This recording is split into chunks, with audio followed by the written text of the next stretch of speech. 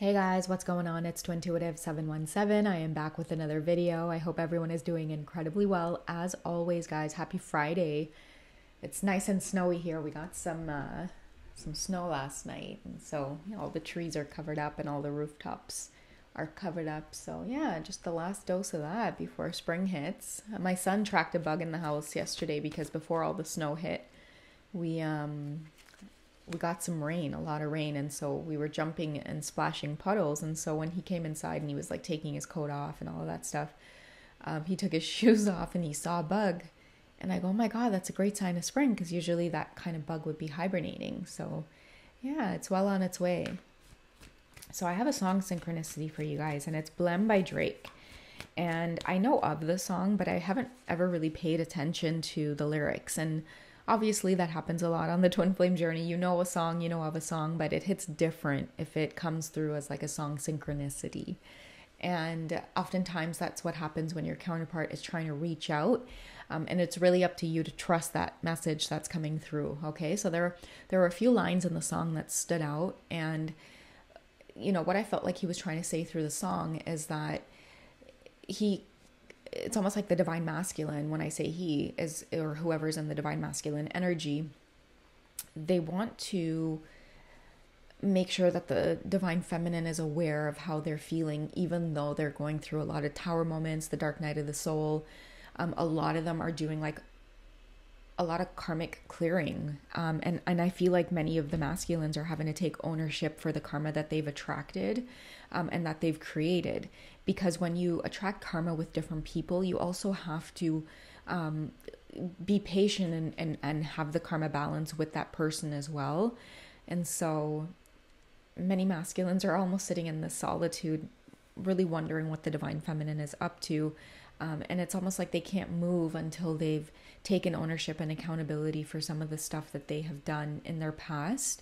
And that's what I feel like they're going through. That's why many of them are really silent right now. But they're doing a lot of reflecting. And because they're separate from the divine feminine, I feel like a lot of them are feeling the sexual energy coming through, where they just want to be alone with her. And oftentimes I feel like that's just a human experience. You know, it's like you don't know what you have until it's gone. And I feel like many of the masculines are saying like it's more than just the attraction or the sex at this point. Like maybe once upon a time they might have felt that very strongly, but I feel like now when they think about the divine feminine and they want to be intimate with her, it is so much more than just sex. It's like intimacy, like real intimacy. You know, sex is like the icing on the cake at the end of, you know, the bonding.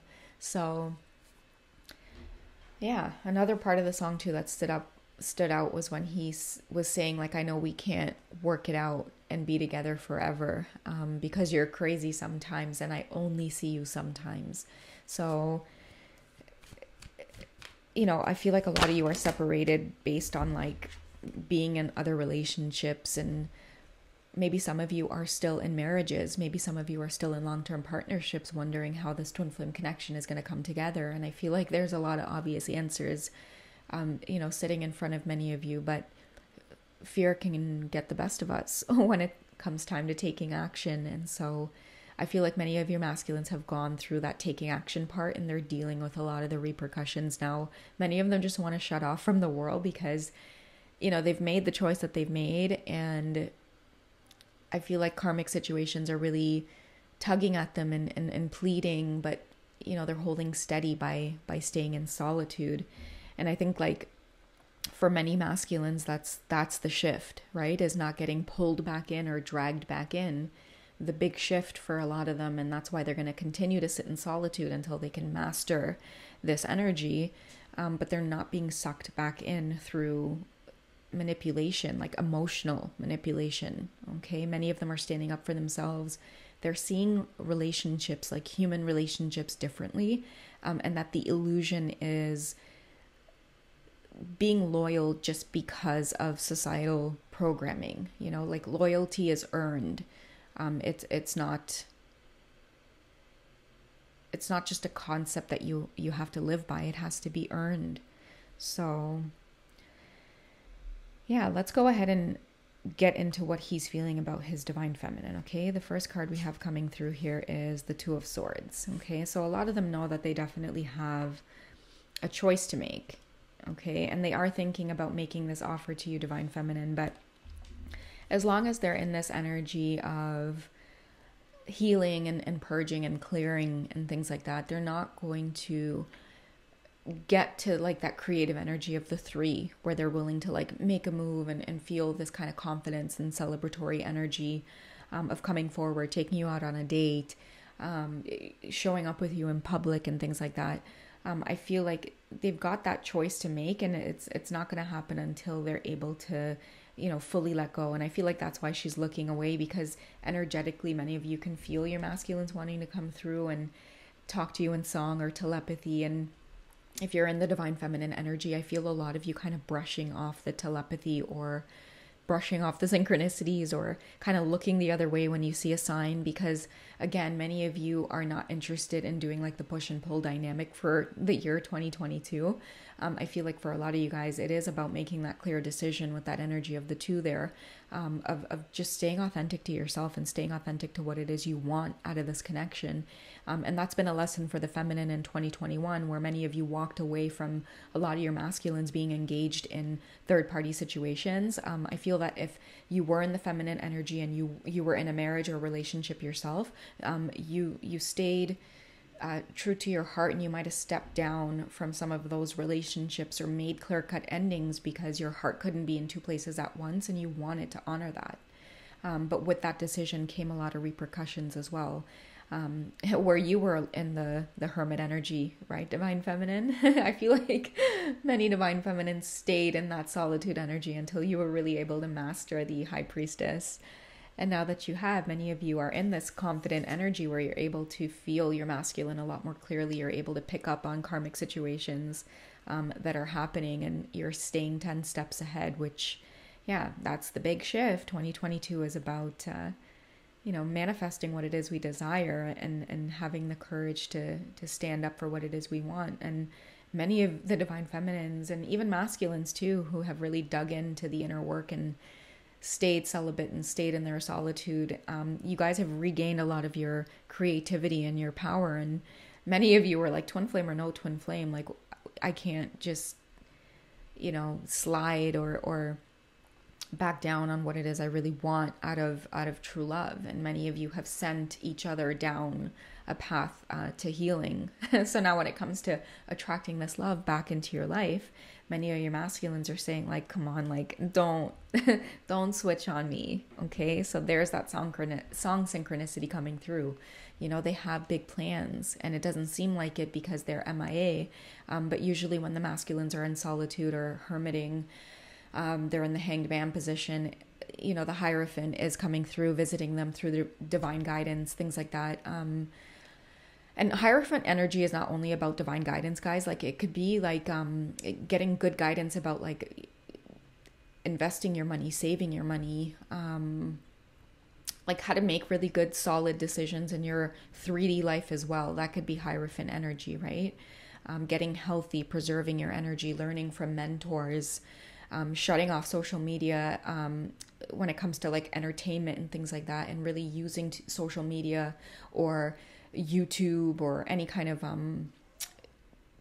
media where you're kind of tuned in.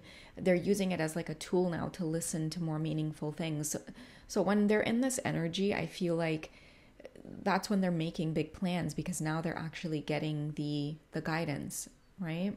They're getting clear on what it is they actually want to experience. So a lot of the karmic energy that was making them feel like they were never good enough, they would never get there. Many karmics as well, divine feminines, used to make your masculines feel like they weren't good enough for you, or that you were the illusion, or that you were the one playing games, or you would never leave your marriage, or you would never leave your relationship. But I feel like all of that is coming out now. The truth is coming out, and many masculines just love the action that you've been taking, divine feminines. And the Magician card. Of course, that's coming out. Yeah, this is the feminine's energy, okay?